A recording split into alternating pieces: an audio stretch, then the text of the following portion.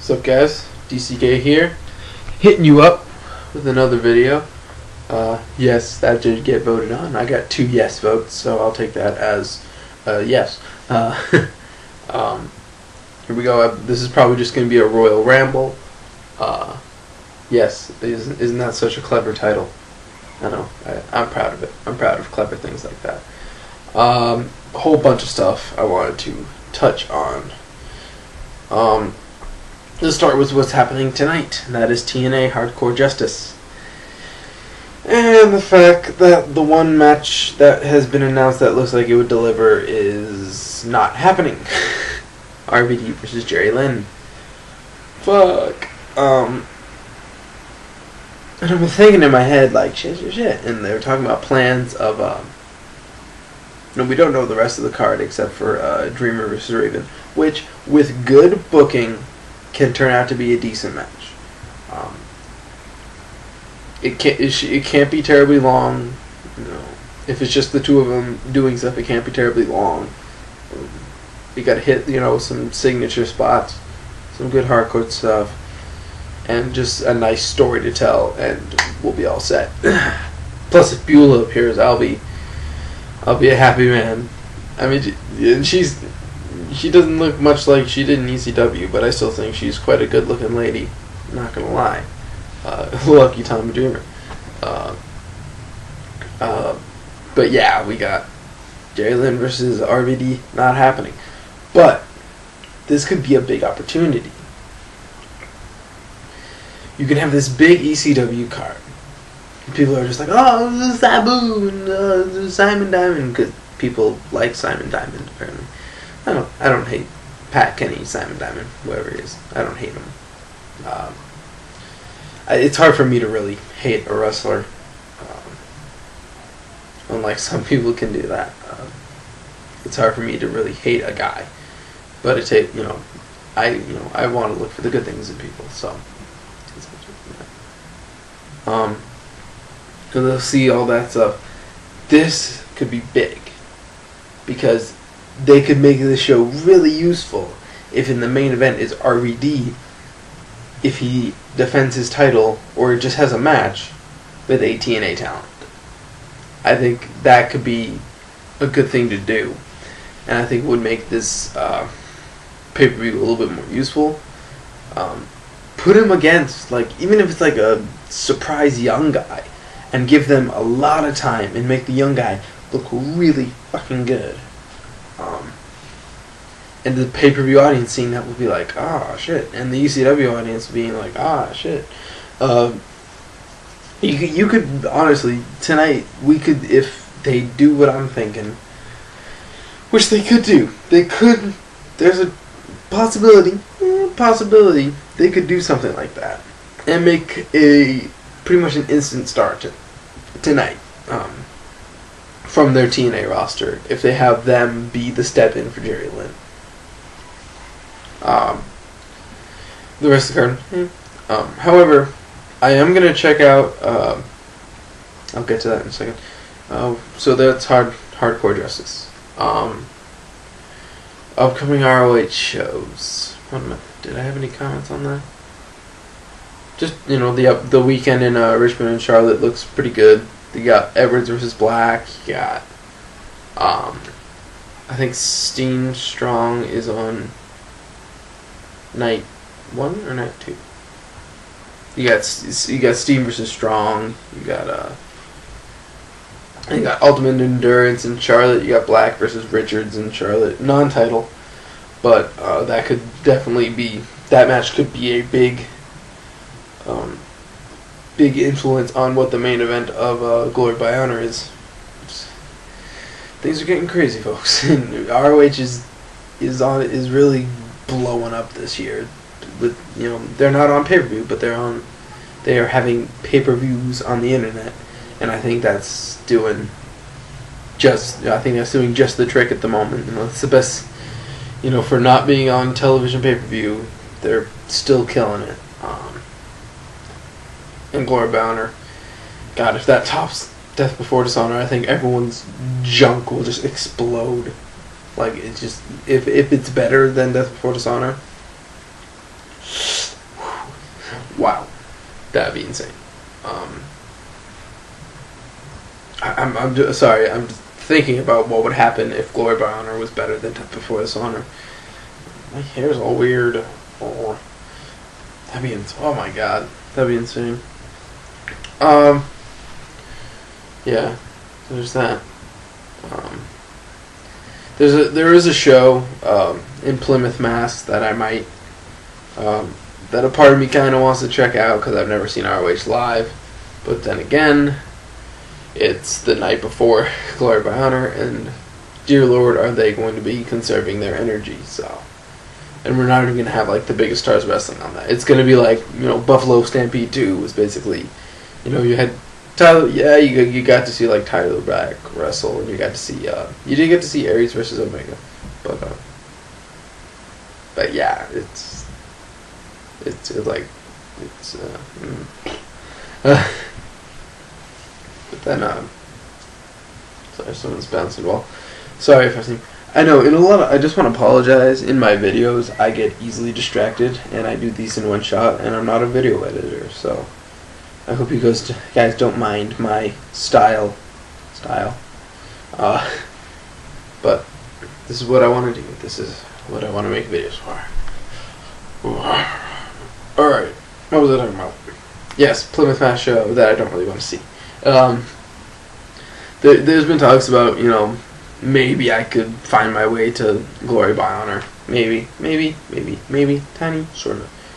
I was talking to Honor Hammer, and he's saying that I should try and go, and I'm like,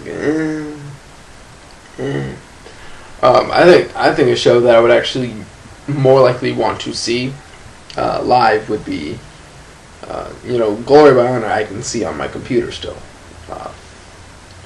but a show I would want to see live would be one of the Minami Toyota shows. I would probably go to the September 18th show because it's a Saturday and I have 8 a.m. classes for college all 5 days a week. So yeah, if I went to the Sunday show, getting home would suck.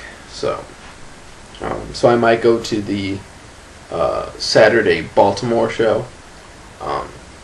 Something tells me it's not going to be as good as their New York show, but still, it's a chance to see Minami fucking Toyota.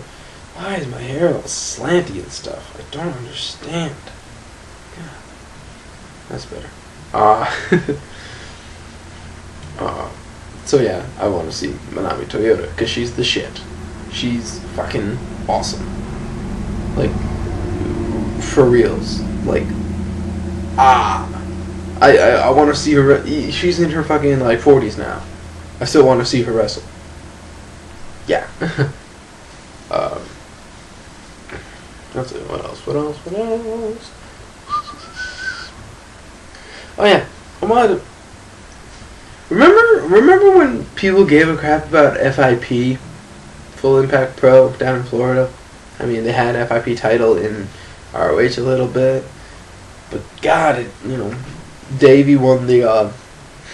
Once Gabe was out of ROH, I think, you know, once Gabe was out of ROH, he was done. Like, ROH was just done with working with FIP that much, and you know, they're trying to rebuild. They have Jon Moxley as their champ. I like Jon Moxley. I think his CZW stuff is quite good, and his Evolve stuff is quite good. At least his one match with Drake Younger. But yeah, I like his feel. He's almost like, you know, he's a little bit Raven-esque. I don't want to say he's doing stuff like Raven, but that's the type of character he feels like. Someone who's like a Raven, or a Jake the Snake, or a Chris Daniels, or what have you. Yeah, I like Jon Moxley. So FIP, I feel bad for FIP because they really just been. They just feel like they've dropped off the face of the earth since ROH stopped working with them. And like, I mean, they stopped working with them, but they still had they had Davey Richards as their champion, so that's pretty big, and they had a good thing going with Richards and Kenny King. And now I don't think Kenny King's down there anymore. I don't think Davey Richards is down there anymore.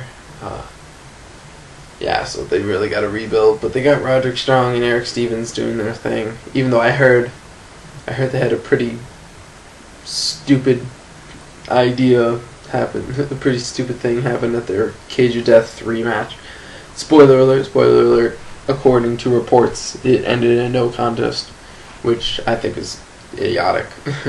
I'm sorry, that's just... In a Cage of Death, it's the blow-off to the feud. You don't have a double... You don't have a no contest. You don't have like a double knockout. You don't... No. Just no. No. Or maybe I'm just not up to date on the story enough. Maybe there's something in the story that makes it make sense. I'm going to assume no, unless proven wrong by some kind of report, or I just got to get the damn DVD. What am I thinking? So yeah, that's my thing on FIP. They're kind of long gone.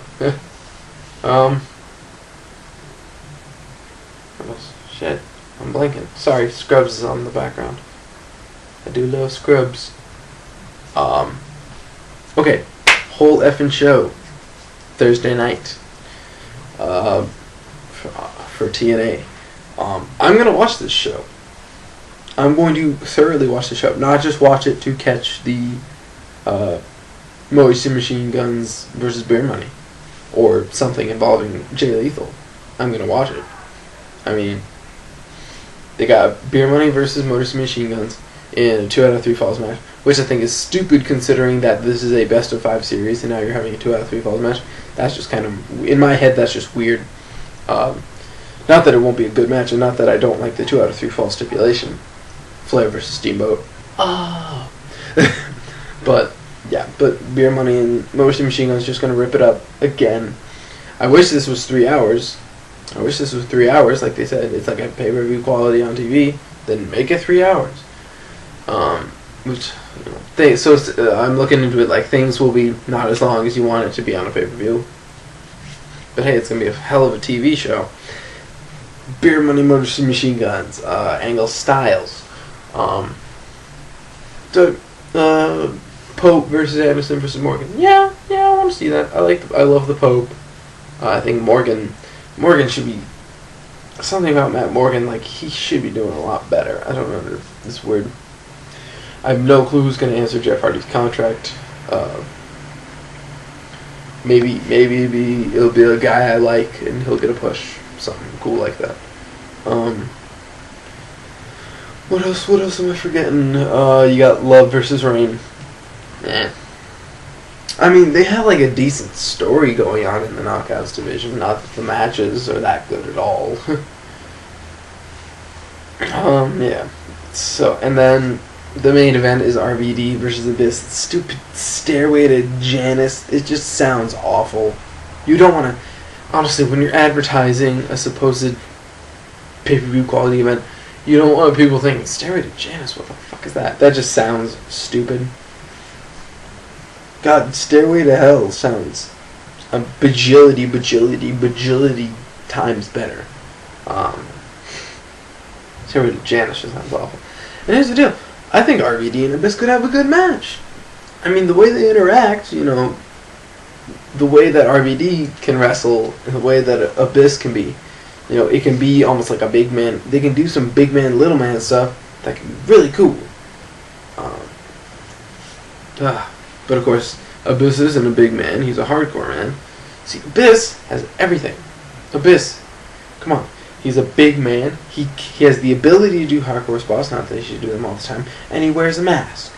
That's 3 gimmicks, 3 good gimmicks in one. How can you not find some way to make Abyss look good? Actually, he has been looking good. Somewhat good, so.